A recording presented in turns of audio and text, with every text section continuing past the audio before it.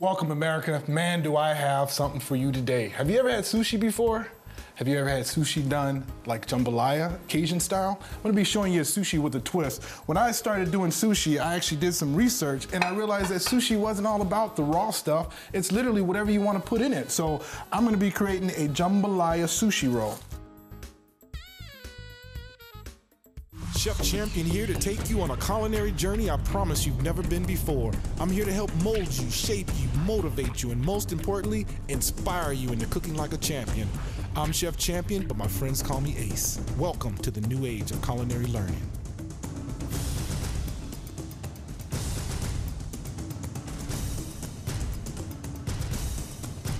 Cook like a champion on this great station. So the first thing that you want to make sure that you do is you got your bamboo mat. You want to make sure that you wrap this tightly with some saran wrap, and that way the rice doesn't seep into the actual bamboo shoots. So let's set that. So we'll go ahead and get our prep together. The sweet thing about jambalaya is it's just the same ingredients you would naturally put in actual jambalaya rice, only we're putting inside a sushi rice. Just a little bit of a twist. So the first thing we want to do is turn our stove down. We're gonna turn that on probably about a high heat because we want that nice high saute sear. We're gonna add a little bit of this avocado oil. That's a little bit. All right.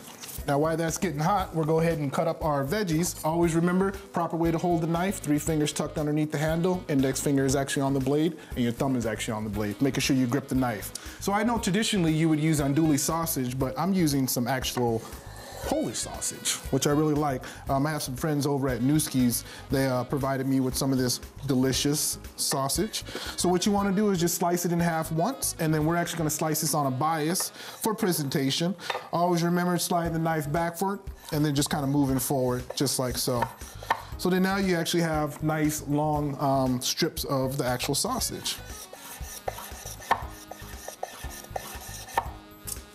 We're gonna go ahead and throw that right into our skillet.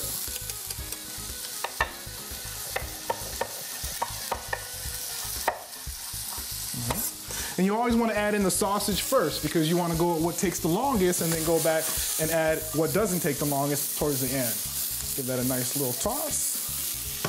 So now the second thing that takes the longest is your actual bell pepper. So you're just gonna put my hand down there like so that it's nice and flat. And I'm actually just gonna drag the knife and then just go forward. So essentially my motion is always just that nice rocking motion.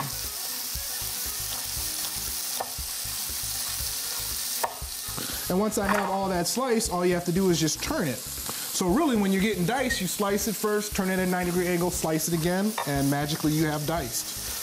So I don't know if you guys can see that, but as you see in my left hand, I have what they call the claw. My fingertips are curled underneath it. Why? Because fingertips are good, you guys. I want to keep my fingertips. And I know this is going to probably sound funny to you guys, but I'm actually tightening up my stomach muscles as I'm cutting. Will you get a six-pack from doing this? Probably not. But what it does is it helps ground you in that one little area. I'm just going to add that to that. Now with my onions, I'm just going to make strips. Just like so.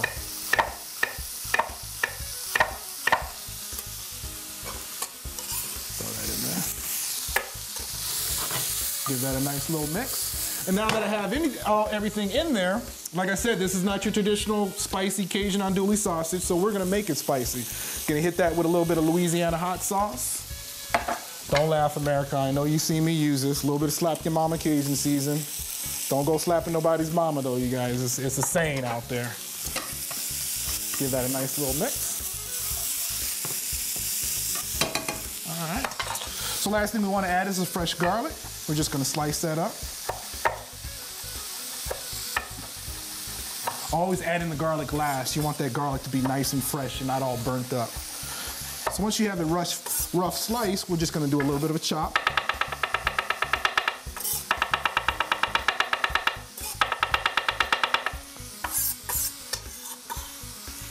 And that's gonna go right into your skillet. Give that a nice little mix. All right. So we're just gonna go ahead and get our rice over here that I pre-cooked. We're gonna take a quick break and we'll come right back and we'll put all this together. I'll show you how to put the actual roll together. I'll be right back.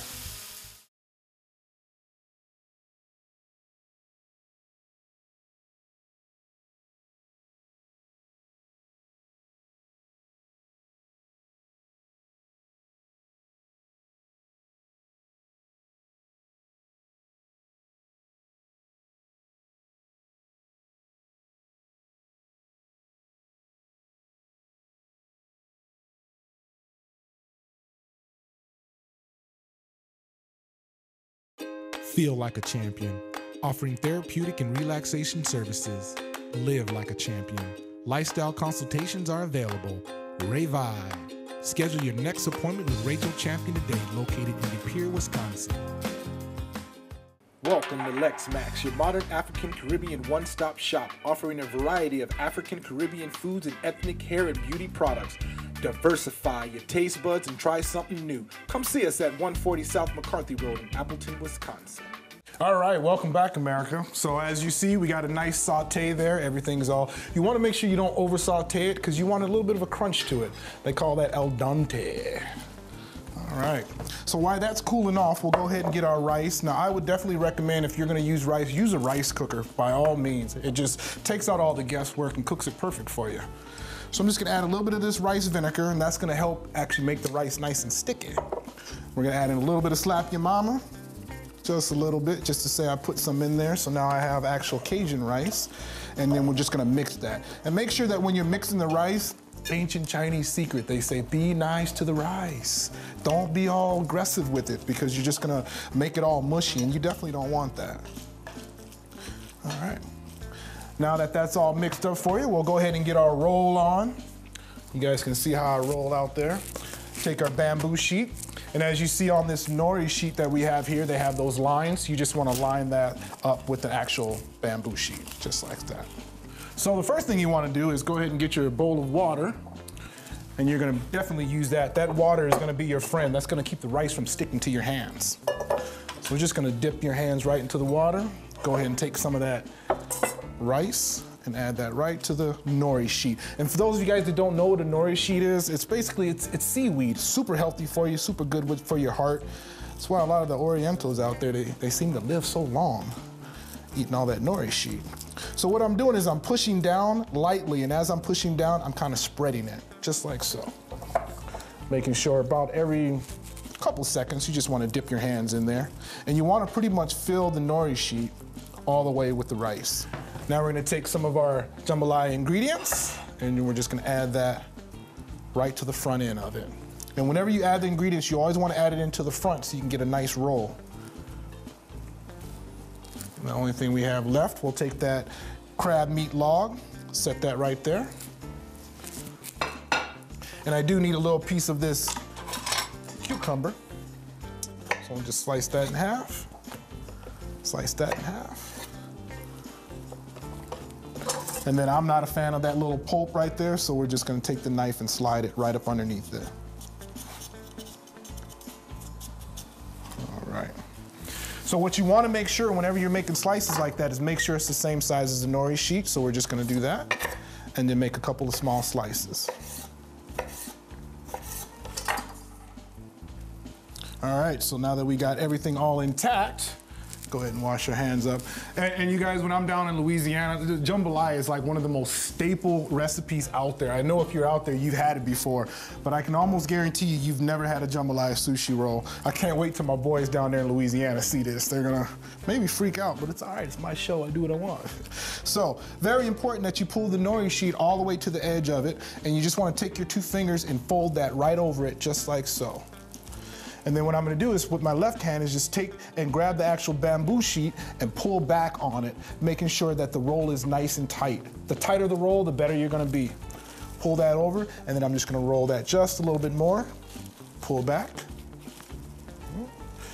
just like that, and kind of keep moving forward, just like that. So when it gets to the edge, we're just gonna pull that back, forward, and this is what I call the finger lock. You just want to take your two fingers just like this, spread them apart, actually pull that off, and you have your actual sushi roll. So real quick, I'm gonna go ahead and show you how to make an inside-out sushi roll. We're gonna take the rest of that rice, and just go ahead and just spread that right over the nori sheet.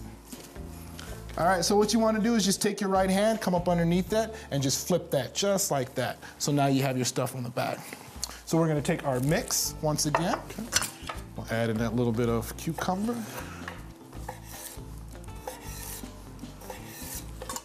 And then we're gonna add in our crab.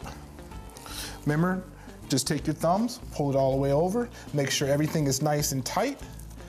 Grab the actual sheet, pull back, and then we're just gonna pull forward once again. Flip that around so I have a little bit more room to work with. Pull this back. Take your 2 fingers, finger lock, spread them apart. And let's finish just like so.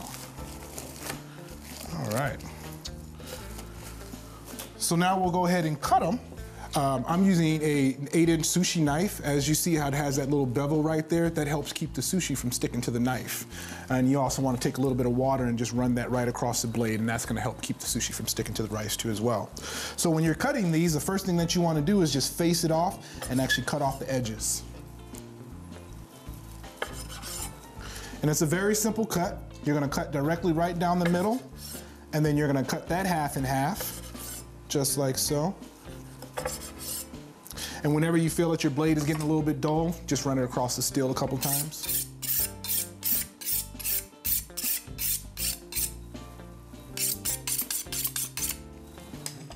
And then we're gonna cut those in half.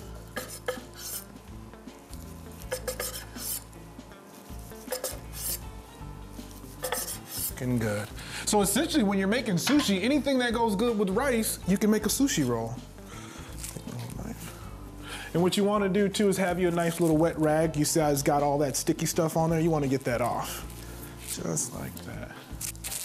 So we're going to face that off. And we're going to make these just the same way. All right, now we got our sushi all rolled up. Last little quick step we got to do is go ahead and do our spicy mayo. When I found out about the spicy mayo, what I realized is that it really was just mayo and sriracha. So I'm doing a Cajun version. So I'm doing mayo, a little bit of Louisiana hot sauce, or a lot of Louisiana hot sauce, depending on how spicy you like it. A little bit of slap your mama, or a lot of slap your mama. And then we're just gonna mix that up real nicely. All right, now that that's mixed up, we'll go ahead and cut up a little bit of green onions. Just gonna cut that at an angle for presentation.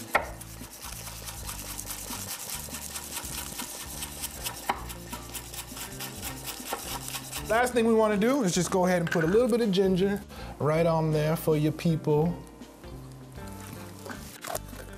And a nice little dabi of wasabi. And wasabi is definitely optional. It's super peppery. First time I tried this, oh my God, I almost had to go to the hospital. It's extremely spicy. And we're just gonna top that off with a little bit of black sesame seeds. Some of my green onions. Put a little bit of wasabi peas on there. And then last but not least, some of this Japanese Cajun spicy mayo. Yeah, that's right, I said that and I went there. There you have it, you guys, your jambalaya sushi roll. We're gonna take a quick break and we'll come right back and I'll show you guys how to make a blackened ahi tuna with the balsamic glaze. We'll be right back.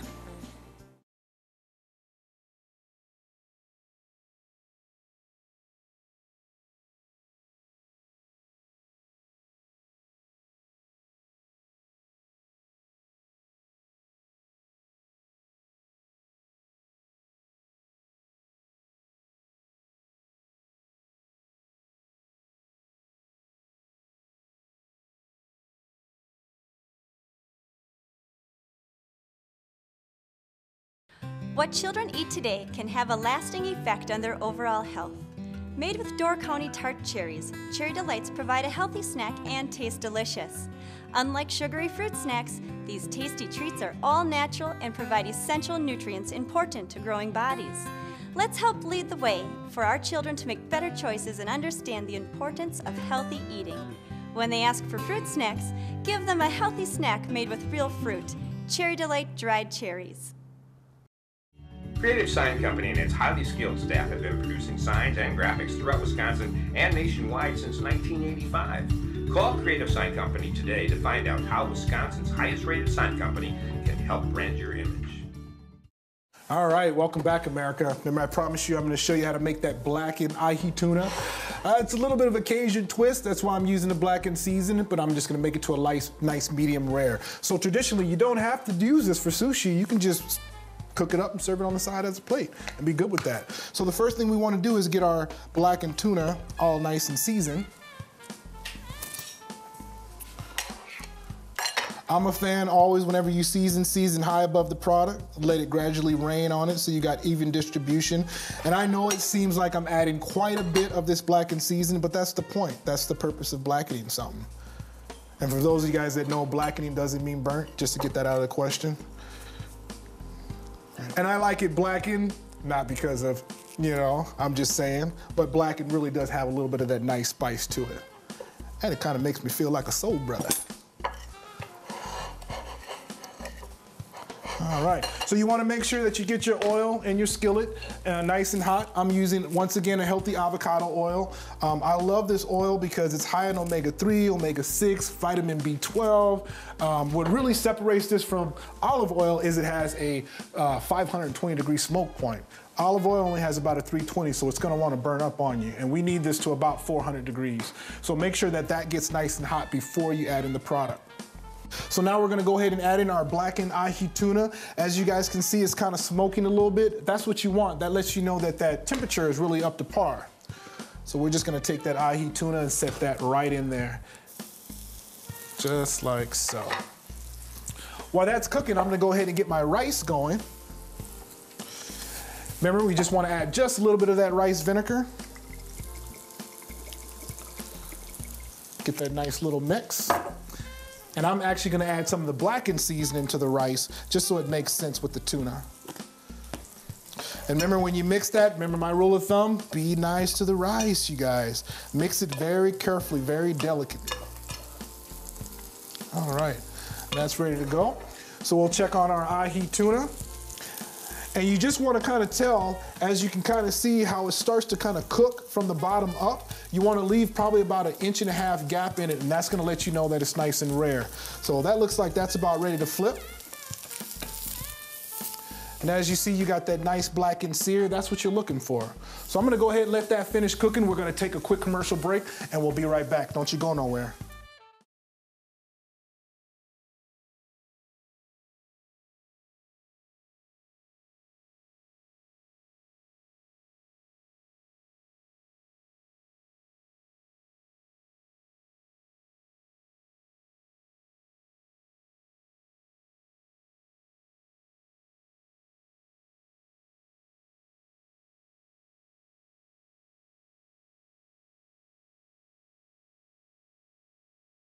Wisconsin farmers support an $80+ billion industry that employs more than 400,000 people. Farmers continue to sustain Mother Nature's resources for future generations and create quality relationships with area businesses. Mark Toyota thanks the farmer. J-Mar thanks the farmer. Ansane Associates thanks the farmer. Central Door Solutions thanks the farmer. Mid-State Truck Service thanks the farmer. And we thank you for buying Wisconsin potatoes. Choosing a good cheese takes years of experience. Let Schellsberg Creamery help you pick the best. No cheese hits the shelves without the Schellsberg Creamery stamp of approval. Look for our brand in your favorite store. Ask for it by name. Schellsberg Creamery, the taste of old-fashioned goodness. All right, welcome back, you guys. Let's go ahead and check on that tuna. Oh, yeah. As you can see right there, get on up here close and check that out. Yeah, as you can see how it's nice and blackened. It looks burnt, but trust me, it's not burnt. So please don't burn this, you guys. All right, get our rice going. So I have one of these little fancy gadgets. I know they're typical Japanese. They will just do the finger sushi with their fingers, but I'm just gonna take this and actually just stuff it right into these little rolls, these little holes, just like so. And I like using these little gadgets because it just gives me a nice, pretty presentation. I'm just gonna squish that. All right, take that off. And we're just gonna slam that on there, kind of put my finger right in there to release them. So the reason why I'm doing this nori sushi is just basically a little mini version of the rice ball. This way you can kind of enjoy the sushi rice with your side dish instead of putting it all together and eating it in one big bite. So this is definitely the way to go if you want to put it on that upscale, on that higher level. So we're just gonna take some of those little sheets and just put that right at a slight angle. Remember, when you guys are plating this up, presentation is everything. Please don't forget the presentation. That's your chance to shine. That's your chance to show off. Let everybody know what you've been doing in the kitchen all day. So now we'll take our tuna, see how rare it is. We want to cook this to about a mid-rare. You definitely don't want to overcook it. Tuna is super lean, so if you make this well done, it definitely is not going to have the same flavor. So I want some nice long strips, so I'm just going to basically just face that off. And as you guys can see, it's nice and kind of pink in the middle. That lets me know that it's nice and medium.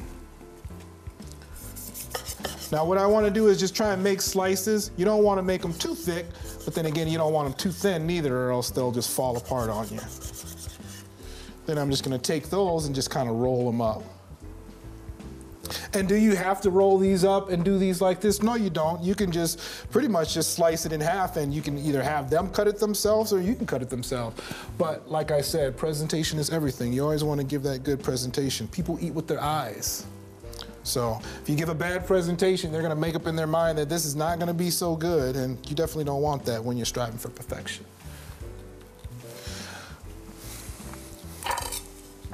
So now what I want to do is I want to create just a little bit more of a garnish. So I'm going to do a quick tomato rose. I'm using a tomato peeler with roses. You just want to start at the bottom of the tomato and kind of work your way around. I'm using aroma tomato because the skin on it is super stiff. You definitely don't want to use a soft tomato. It'll just rip on you right away. Last season I taught Amon Green, Green Bay Packer, how to make a tomato rose, and he actually did really good. I told him when Valentine's Day comes around, forget the $20, $30 rose bouquet. Make your wife a tomato rose and tell her it's from the heart, you know? So now that I have that, I'm just gonna just roll that up, just like so. Once I get about halfway, I'm just gonna take it, pick it up, wrap my hands around it, using my thumb and my index finger, and that little base is actually at the bottom. We're just gonna put that right on there, kind of manipulate it a little bit, make it look kind of as much like a rose as possible. All right, so the last thing you want to do is make a little bit of garnish. So what I did is I took the ends of those green onions, and you just take your little knife, and all you want to do is just make little slices, making sure you're not slicing all the way through the actual green onion. And this will actually open up like a green onion blossom.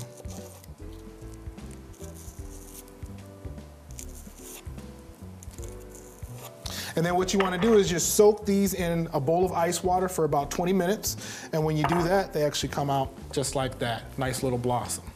And then what I'm going to do is just stick those right smack dead into the middle of those little rice balls. The thinner you slice it, the more little leaves that you got, and they just open up really nice for presentation. A very cool way to use your leftovers and not throw it away, because traditionally I would just throw that away. And then the last thing we want to do to top that off is I took some blackberry balsamic vinegar and I just cooked that down just a little bit.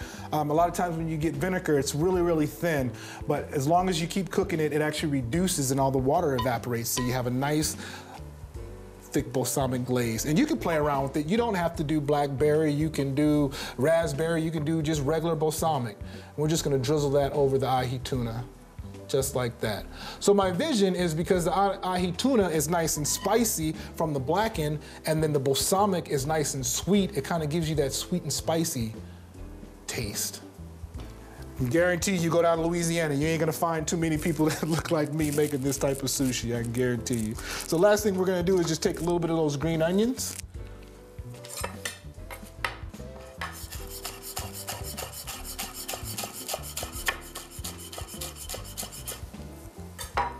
And we're just gonna top that off and just kind of spread that around just like that.